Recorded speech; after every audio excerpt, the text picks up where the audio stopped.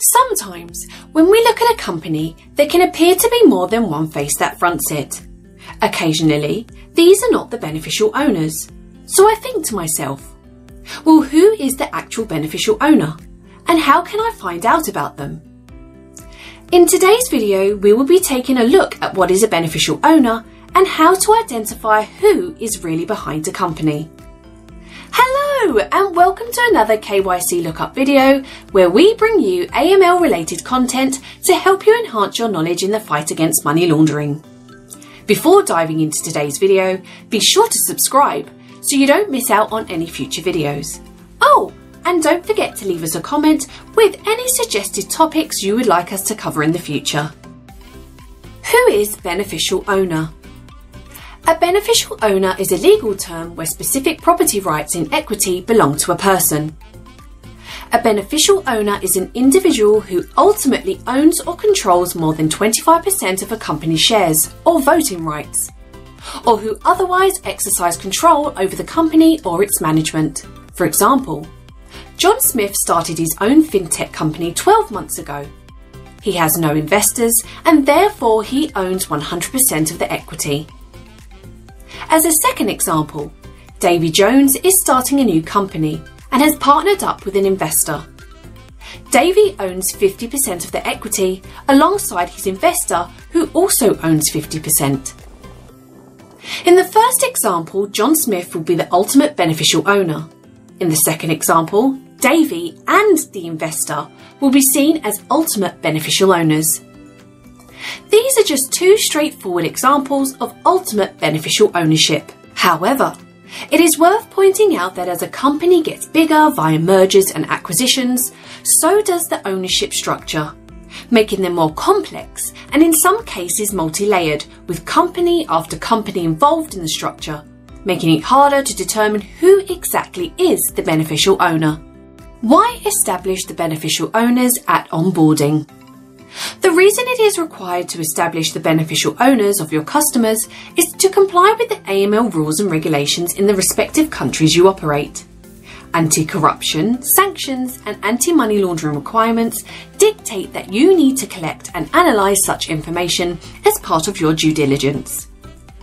But with AML regulations aside, it is to protect you as a service provider being exposed directly or indirectly for illicit funds which may proceed from illegal activity.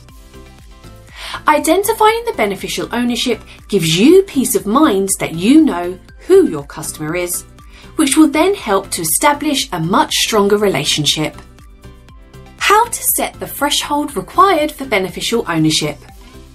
Although most financial institutions apply a 25% equity within a company to be highlighted as a beneficial owner, there is actually no rule of thumb to always apply this control in such way.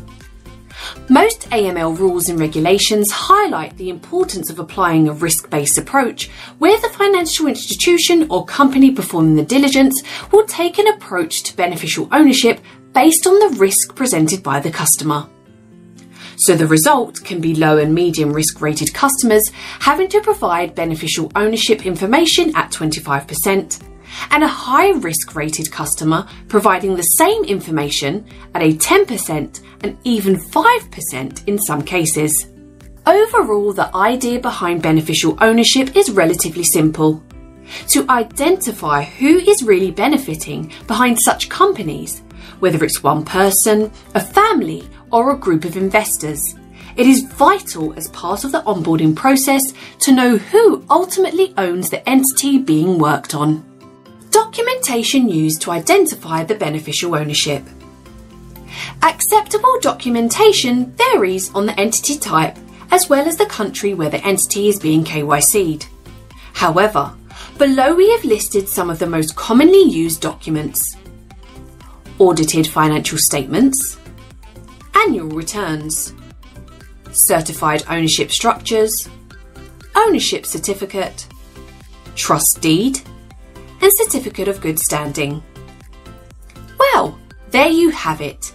What is beneficial ownership and the documentation used to establish it. Keep a lookout for our future video on the publicly traded companies who don't have ultimate beneficial owners, but instead have significant controllers. Please tell us in the comments section what beneficial ownership means to you, or what other sources you normally use to establish it. Thank you for watching the video, and if you made it this far, don't forget to like and subscribe to watch more amazing videos.